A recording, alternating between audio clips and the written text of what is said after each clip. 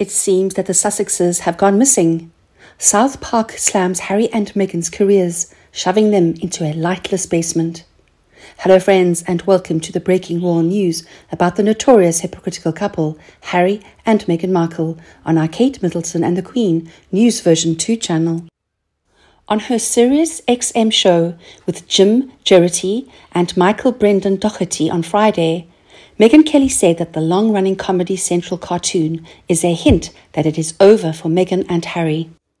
She believes that the brutal mockery of Meghan and Harry in South Park will signal the beginning of the end for the former royal couple. One insider agreed and said, "I think Megyn Kelly is absolutely right about this. Harry and Meghan are a global joke, triggered by their own behavior. Divorce may also be on the cards very soon, as once Meghan realizes their plans to be the next power couple is over, Harry will be of no use to her." That is true if you put yourself in the spotlight rather than living the quiet life. You can then expect some flack. Most people who want to become the center of attention ultimately get negative press at some point in time. Harry and Meghan are public figures, meaning that they intentionally put themselves into the public lens, so they don't have as much right to sue. Bad comes with good. If they want to stop being made fun of, they need to seriously lie low and shut up. One British expert commented saying, "I wonder how Meghan is feeling these days. She's definitely been the force behind all of their business ventures. She knows how to navigate the media and how to roll out their brand." The last time I decided to live my life privately, I do not believe I needed an image or a brand. Meghan has failed disastrously by hiring Hollywood public relations people and taking advice from out-of-touch A-listers. There is no way that Meghan saw Hollywood coming after them. She thought that they were going to be rubbing shoulders with the best of the bunch in celeb land. She did not realize that what they did to the royals was what every celebrity fears about their own family. South Park demonstrated what Hollywood and the majority of the public think of them. Nasty. It is odd how the truth always makes the best comedy. Normally it is over-exaggerated, but this hasn't been and hits the nail right on the head. Now Meghan sees firsthand how it is when the media turns against you and there is nothing you can do about it. Meghan has recently grown increasingly active in politics, and as recently as this summer, there were rumours that she wanted to run for president. Her biographer even referred to a White House run as probable. "But that will not happen," Kelly remarked. "When South Park turns against you, there is no turning back." South Park's most recent spoof on the Duke and Duchess of Sussex drew reactions from both fans and detractors on social media. The comedy, which was created by Trey Parker and Matt Stone, follows the Prince and Princess of Canada as they travel the globe on a global privacy tour to promote his memoir, Arg. One commentator said, "The episode is absolutely South Park at its best. It is a perfect topic for the South Park creators because there is so much to work with. It takes all the negatives we hear about them and works them into the episode beautifully. I like to think that Harry and Wallace would be mortified by it, but in reality they have no shame whatsoever, so possibly not. It is a total and well-deserved kick in the teeth for them." After the episode's release on Wednesday, many people immediately posted their comments online, proclaiming that even after 26 seasons, the program has the greatest writers in the game by far. Some claimed that the episode had rekindled their interest in the program after they had grown tired of it years before. New viewers who had never heard of South Park before were now attracted. The episode was centered on a red-headed prince and his Canadian wife, who, following a family dispute, became wary of the media's attention. Canada has already been utilized in the show to represent other nations. The new Canadian president, who has a striking likeness to Donald Trump, seeks to erect a substantial border wall in order to keep Americans out in season 19.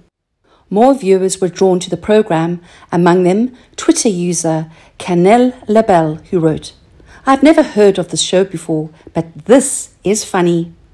They encapsulated how we all feel about this obnoxious couple. Peace de Resistance, a Twitter user who claimed to have grown tired of South Park many years ago, said that they may watch the contentious episode, adding that this is precisely why Trey and Matt created a Harry and Meghan episode. They will ridicule everything viciously. That just indicates that Harry and Meghan are well known enough to attract viewers. They have incorporated so much detail, not only their attitude and stupidity, but even the candle at St. Paul's made a presence. How marvellous is that? Just brilliant. Full of surprises and stuff that the public can resonate with when talking about the dastardly duo. Very well, South Park, this has been a masterpiece. Given that about 556,000 people saw the episode, according to Show Buzz Daily, it is unclear how successful it was across the board.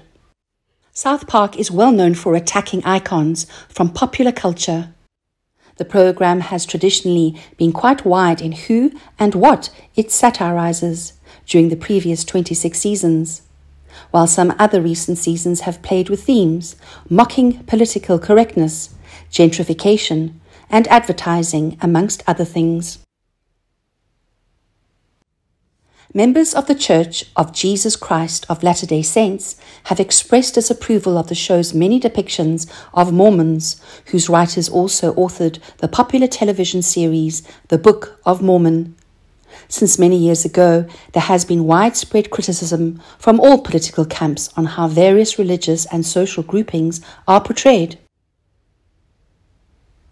A variety of subjects, including major and small faiths, pop musicians, Republican and Democratic presidents, climate change advocacy, and climate change denial, have been the subject of the duo's animation. The first scene of the episode shows Kyle's younger brother Ike, who was adopted from Canada and is distraught about the passing of the late Queen Elizabeth II, a Canadian-like monarch. The remainder of the royal family boos the Prince and Princess of Canada when they are spotted at a huge state funeral. They are accused of disparaging the Canadian monarchy. The couple come on breakfast television to seek their privacy in response to the outrage. The prince waves a sign that reads, "We want solitude," as he enters the Good Morning Canada set with a book to sell, while the princess waves a sign that says, "Stop looking at us." The presenter questions whether, despite detesting them, he has transformed into a journalist after covering the royal family for his new book, Wag. The prince responds, "We simply want to be normal people. All this attention is so difficult." The host challenges the pair, asking how real their desire for seclusion is, and the royals leave the set. With dancing rainbows and a catchy theme song, the pair boards their private plane and takes out on a global We Want Solitude tour. They go to France, India, and even a field of kangaroos when stopping in Australia, all the while chanting their pro-privacy chants to amused locals. What do you think of South Park's hilariously mocking episode of Harry and Meghan?